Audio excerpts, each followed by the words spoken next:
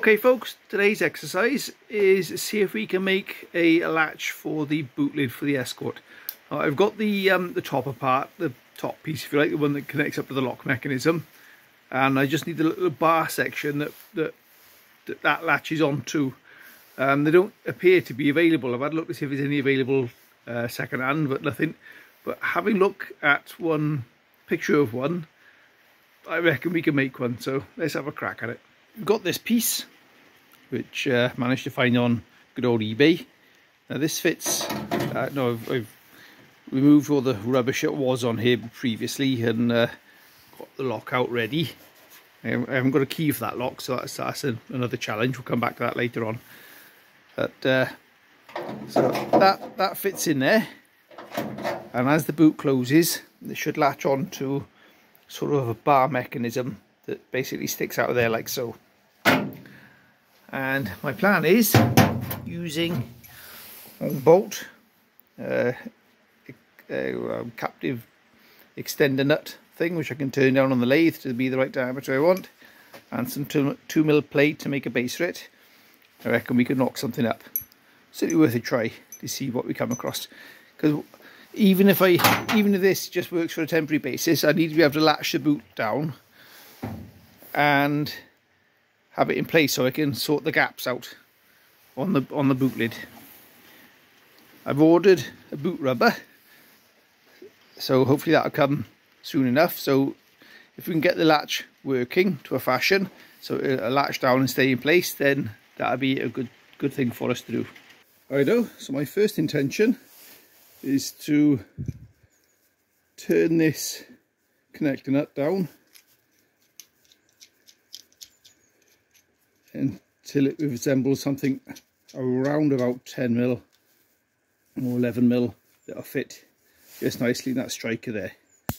So as it goes in, then it'll snag on there, but it won't come out like that one does. And that's sort of the shape that the original one had. I found a picture of it. I put it up to the side here somewhere to show you, and that's basically what I'm going off.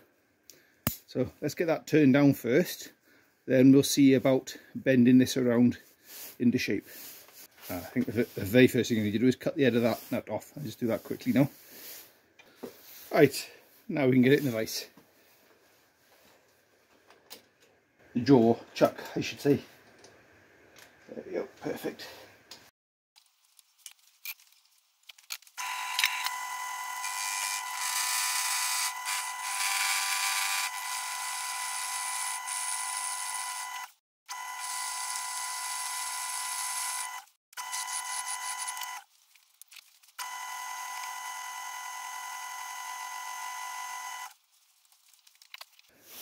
There we go, so that's nice and rounded off now, and that work is a nice pin to grab into there. Lovely. Right, next thing I want to do is get this bent round and back again to about that sort of depth.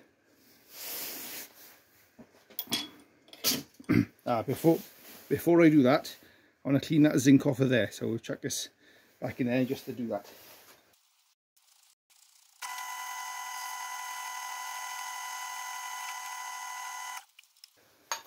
Super. Right, that's that nice and cleaned up.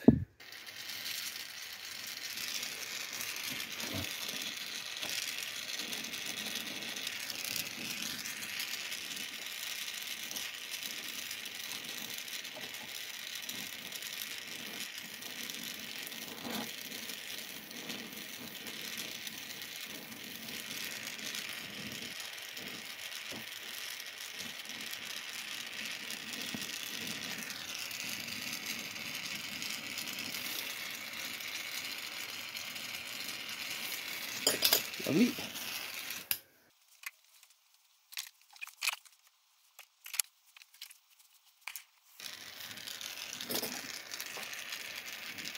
About there, I reckon.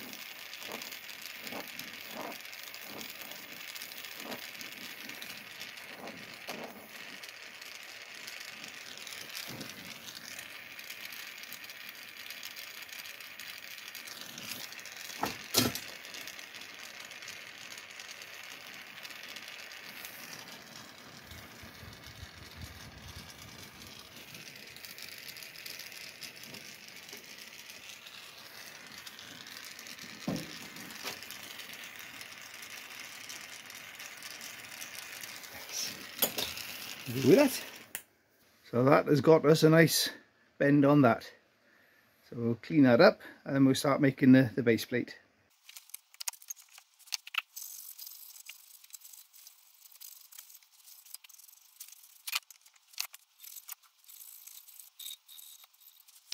Lovely.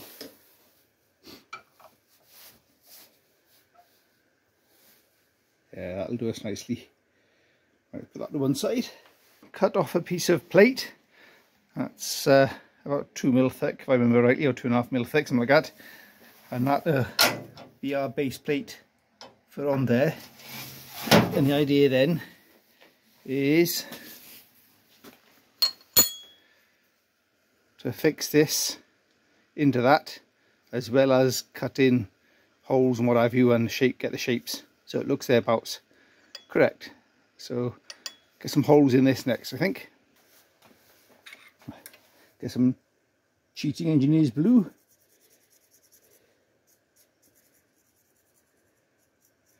That would be if the pen wasn't dead. That'll do us. Okie doke. So our holes left to right, which is left and right, heads up, is 33. So about how far up should we be is the question. So we'll be 15 up from the bottom.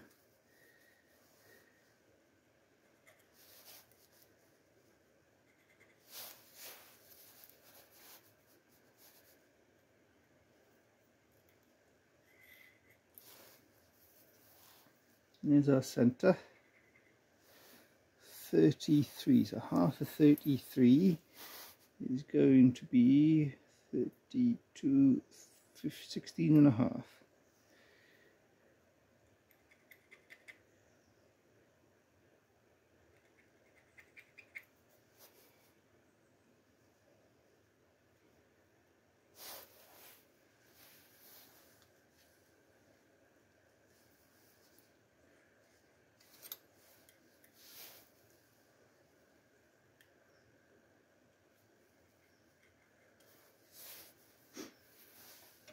The other holes you want is going to be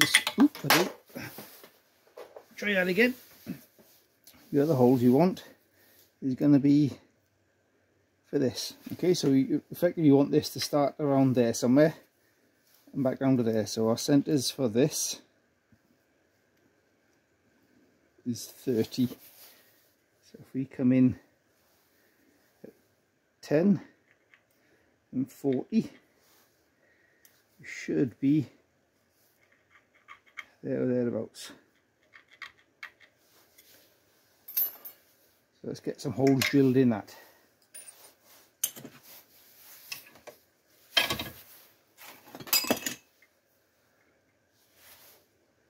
Hopefully I can get these in the right place, because I'm not very good at this, lining these up.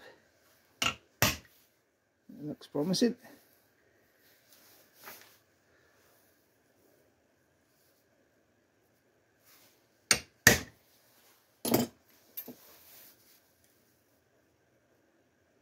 Lovely, that's 30.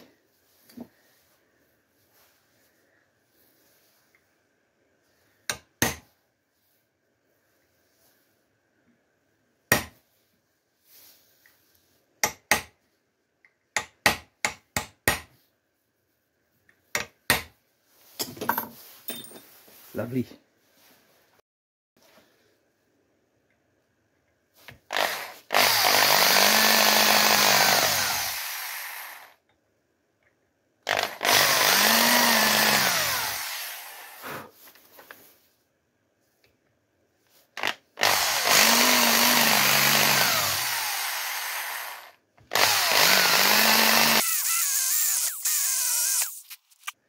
Yeah, okay, so if we make a 10 by 10 hole, squared out hole, we can just drill that out to 10mm. Yeah, if I drill that out to 10mm, and then we can see if we can square it off, and that gives us our adjustment that we need on that flange.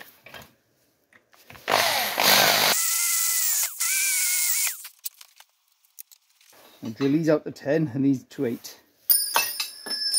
Put the fingers today.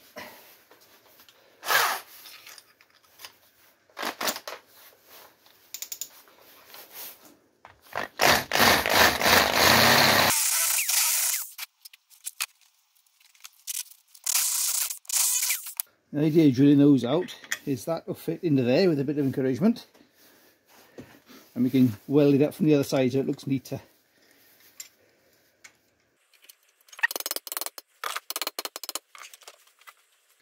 And that pretty much in principle is basically our latch.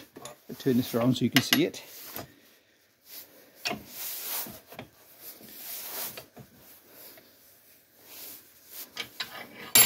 This then from the boot to come down, latch on, and away to go. And of course it's is where it ends up on that, because we'll be pushing against the rubbers, that's where it matters. And then out. Lovely.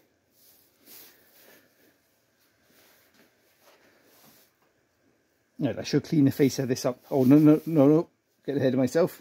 Let's get that out of there. So what we want to do next is put a bit of shape in this. So from what I can see from the picture as a rough guide, about 30 mil up on both sides.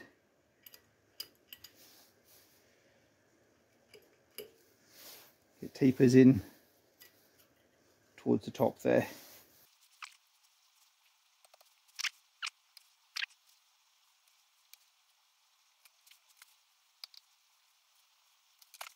So we'll cut those off and then round everything up, clean everything off, and then start welding bits on. What I might do is leave those holes as rounds, because there's probably enough adjustment in that for what we want. We can always open them up again if we need to. Yeah, okay, let's cut those off and tidy that up.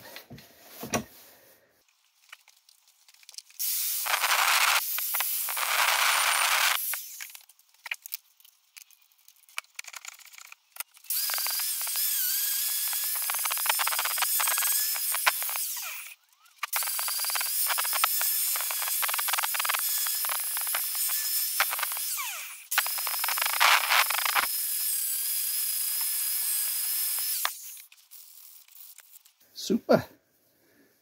Right, what I want to do next is just put a bit of a chamfer on those. So when that bit pokes through, we can got a bit of a chamfer to clean up and weld with. 10mm bit will do that for us.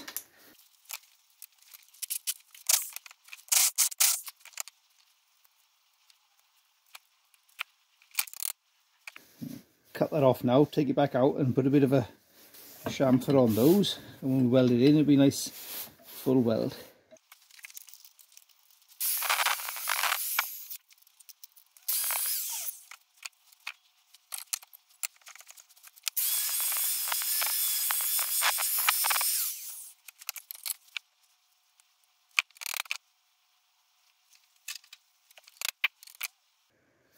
Super. Right, let's weld that in place.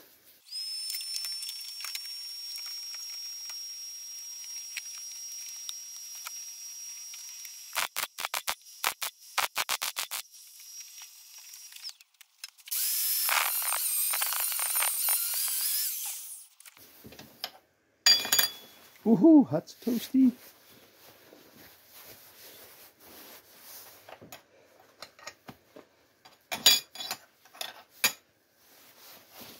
Lovely. Right, we'll let that cool down and then we'll have a closer look at it. And there it is as it stands. So it's fairly easy to make, to be fair. The only thing which I have access to, which most possibly haven't, is the oxyacetylene or the oxypropane, as it happens, for bending those. But I think an ordinary blow lamp would do it. Just to be a bit more careful, because an ordinary blow lamp would spread the heat further, which would make the radius longer. So it's just a matter of working out what works best. So it's fairly straightforward, easy enough to make. No longer available. So if you can't buy it, build it. One striker plate made and in position. As you can see, got plenty of adjustment on it now to up and down, left and right. So hopefully that'll give us enough that we need just to get the boot lined up. If not, we'll open it out. Now my intention is to nickel plate this. So I've got the kit or the bits and bobs coming to do that. It's something I've been looking forward to do for a while. It's been on my to-do list to have a go at. So that'll be the next thing. When those bits turn up, we'll have a crack at that. So we got the UNC bolts have arrived in the post from good old eBay. So we can, that's now bolted up to there. I've got the lock loosely placed in case I need to get my fingers in there. And my homemade key, because it didn't come with a key. So happy days. So let's try it out. Lovely, it closes. Now interestingly, obviously I have closed this already once. This makes the gap small there. And the gap thereabouts the right size on that side. So it looks like you only need to gap this on one side. The next $1 million question is, lovely. Happy days. So that does its job very nicely. So we now have a boot that latches properly. So I'm still waiting. So this is why it's been a while before this video is going to go out. I'm still waiting for some stuff to turn up so I can have a go at zinc plating or nickel plating that part there. Time to do some experimenting. So having a crack at electroplating. And this is just what I've learned off YouTube with what other guys have done. So a couple of bits of nickel in there. One there on a positive, one there on a negative. And you see it spinning away quite nicely. There's about 12 volts going into that, about 2 amps from an old charger over there, which I've sort of modified to mull into this. The idea is to make electrolyte so we can have a go at plating that. Also, is it can happen? Right, I've resorted to a battery because the power supplies just weren't hanging in there. So definitely something going on here. There's all sorts of dendrites collecting on the negative side. The water's not changing colour very much. I was expecting that to be a lot greener by now. But see, keep an eye, see what happens. Okay, I think that voltage might have been too high because the nickel, instead of becoming dissolved in the water, seems to be just becoming chunks. Dissolved in the acid rather, the vinegar. So I'm not quite sure what's going on now. Right, I had a rummage, found another power supply. This one's at 9 volts at 2 amps. And I've pulled the positive one out of the water just a little bit. I think it's drawing too many amps. So let's give that a whirl for a little bit and see what happens there. Alrighto, this has been picking away for a while now. And it's got a slight hint of green to it, but it's not quite the dark green I was expecting. But I think it's time to try it out and test it. So I've got myself a brass radiator key. It's something that will be obviously change colour if it works. I've got some brick acid, patio cleaner, some distilled water. So we'll give this a, take this out of there, put that to one side. I've molded it with the positive. Right, let's give that a wash in the acid.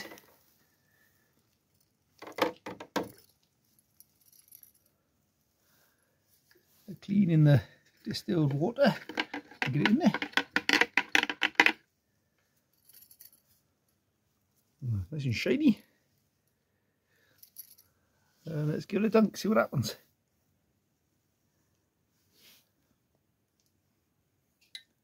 Oh, something's happening.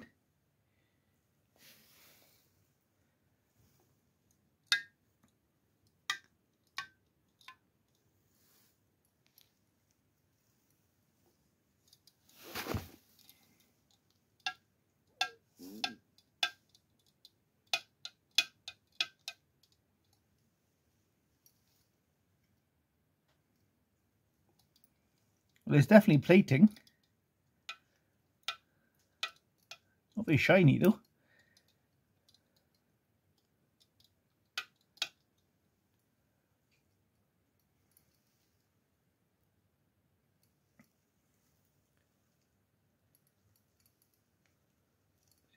More.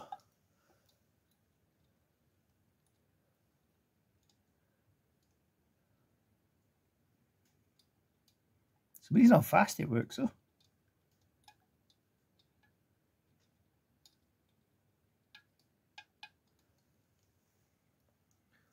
Well, it's good news that it's definitely getting the plate on there.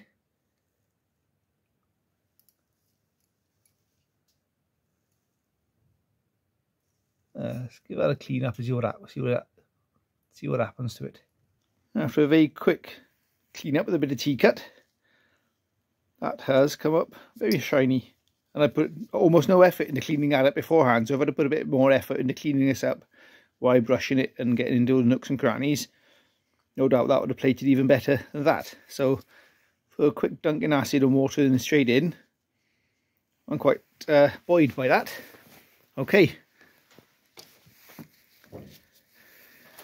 time to jump in at the deep end. There's one of our pieces of latch which I've taken apart and cleaned up, ready. So this I have cleaned up on a wire wheel and prepared, hopefully. So let's give that a share of that. So I'll set you up on a tripod, I think.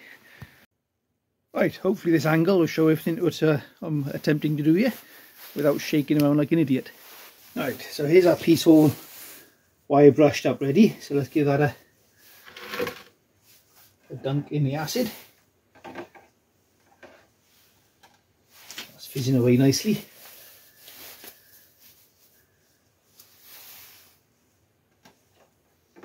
Which hopefully means it's cleaning off all the last bits of grime on there.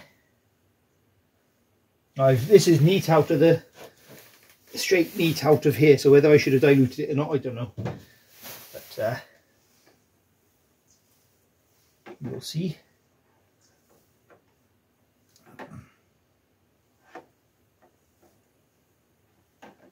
And I've got good ventilation in here as well, so it's not like I'm in a particularly enclosed space.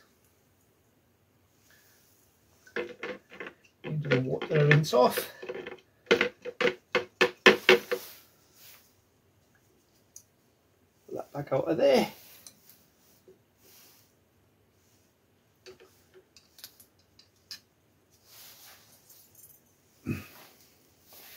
Now be careful I don't short this out now.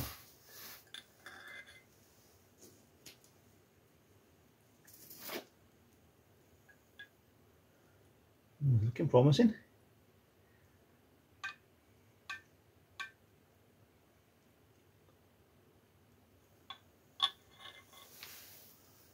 It's changing colour.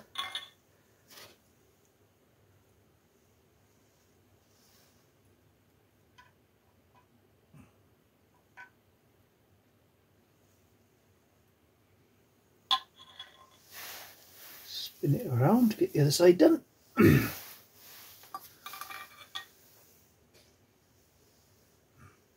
Stinks like a chip shop in it now.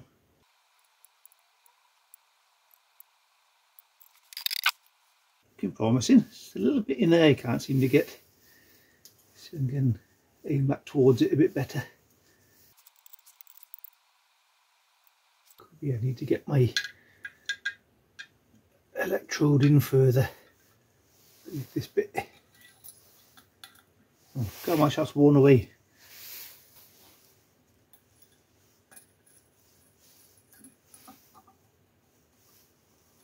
Oh, now we're spinning. Yeah, that's looking better. A bit on the side it hasn't taken to. Well, that looks the same as that did when it first came out. So that's promising. Just a couple of bits down the side there it hasn't taken to. So maybe I can just get a bit of sandpaper on there and clean that up and try it again. Let's give that a whirl. Right. Got a bit of emery cloth. I don't see why this shouldn't work. I can clean that off there where it hasn't taken and dunk it again.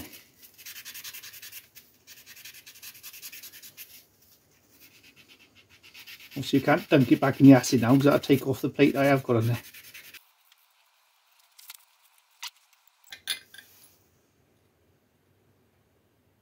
Interestingly, that bit is fizzing the most, which I've just cleaned up.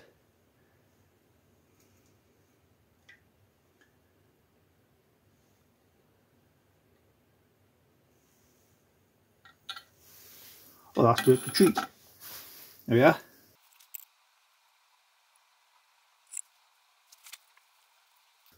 Yeah, I think we're on to a winner here.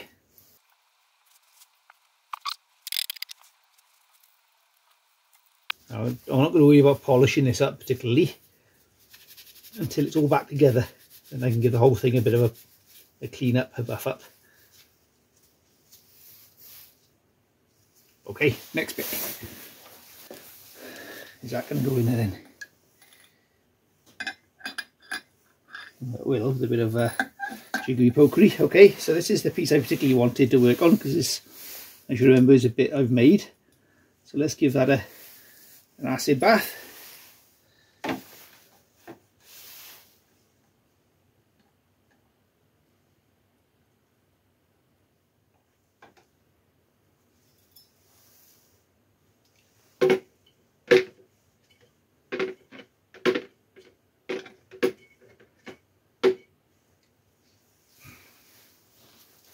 I think I'll drop this in first and then put my electrode on it. There we go.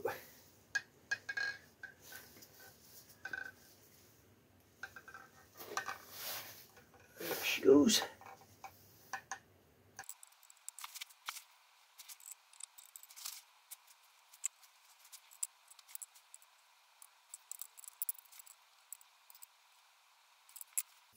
Well, it's definitely plated. The only little bit it doesn't seem to have taken is,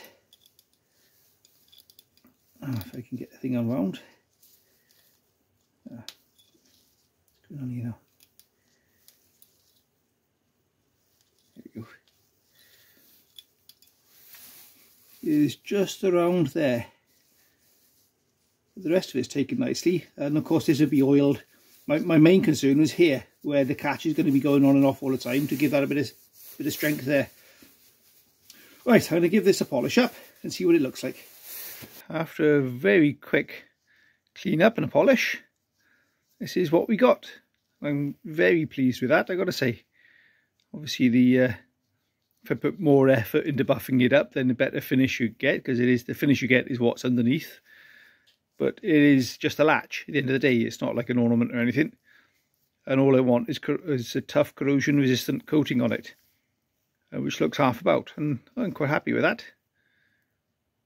Happy days. Right, I'm going to crack on with doing the other bits off camera now and put it all together and show you what we got. And there we go, all fitted back in the car and looking dandy. I need to do something about these to make these a bit more authentic, but I'll think about that as get some little button heads perhaps rather than the full Allen keys. But that's not the end of the world. The idea is just to get in this looking half about, and it looks a lot nicer than it did, and hopefully it'll be corrosion resistant. Well, time will tell. And the same with our latch that we've made. That's all nice and shiny now, and looks a business. And hopefully the nickel being hard wearing, the striker will last a long time before it starts to go too rusty. Of course, this will be packed with grease when the time comes to start using it in anger. And one final close. Happy days. That's another one knocked off the list. So that's the boot lid now nicely latched down. I'm still waiting for the boot rubber to come in the post so I can start working on the gaps around the boot lid. But really for this episode, all I wanted to do was make that boot latch and get the boot latching. And having a crack at the electroplating, getting it nickel plated, but that was a bonus really. That's like I said earlier, something I've wanted to have a crack at for a while. Always been a bit nervous to doing it, thinking maybe a bit more to it than it was, but it actually wasn't that difficult as it happened. So happy days. That's the wonders of YouTube. You can learn all sorts on YouTube. Without YouTube I would never have known how to do electroplating, so happy days. Thank you to the guys that figured that out. And the easy, cheap way to do it. It's only a bit of vinegar and a bit of nickel and an old charger, and that basically is it. So I may look at doing zinc plating and zinc passivating down the line. Maybe I'll even think about buying a kit, because it does look nice. The yellow zinc passivate finish does look nice, especially on like carbs and stuff like that, and engine bits. So, but now I know the basics. Brilliant. Thanks again for watching. Please do like and subscribe and share. I have learned recently that the more people interact with the video, the more the algorithm pushes it along and the more it goes. I've got 2 videos which I've put on which have gone really well. One on the where I did the bubble arch with the gasless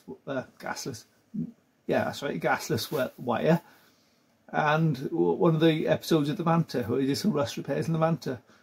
They went crazy. I think one's over 50,000 views and one's over 80,000 views. But normally I get about sort of between 5,000 and 7,000 views per video. And I have no idea why those 2 went mad, other than, mad by my terms anyway, it's certainly not millions of views, but hey ho, I don't expect that. But I can only presume it's to do with the likes and the shares and what have you. So if everybody watches the video, puts a like on, that would be a huge help. See you on the next one.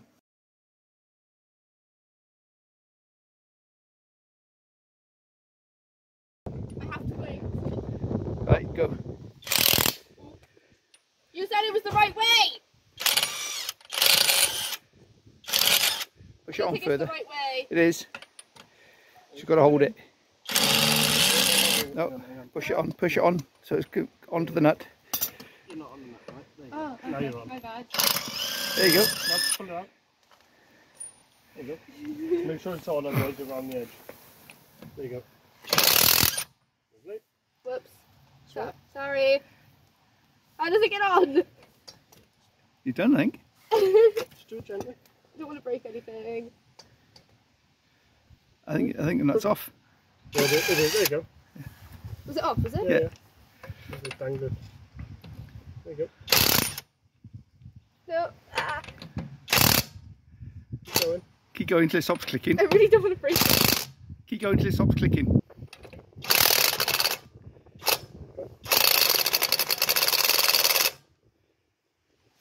There you go. No. It came off, didn't it? There you go. It's off. Excellent. Well done. Hang on. Do I take that off first? No, leave that on there. Just be loosening the thing. Yeah, put pump it up. Maybe this won't go on YouTube. Maybe this will be a post video. Post on YouTube as failures. What?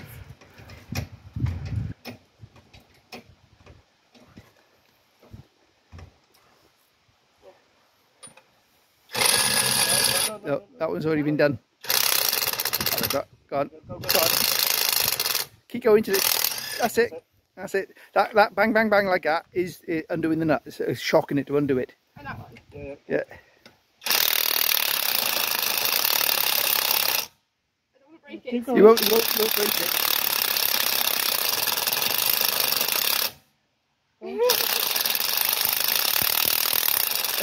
It's going. There you go. Almost. There you go. Well done.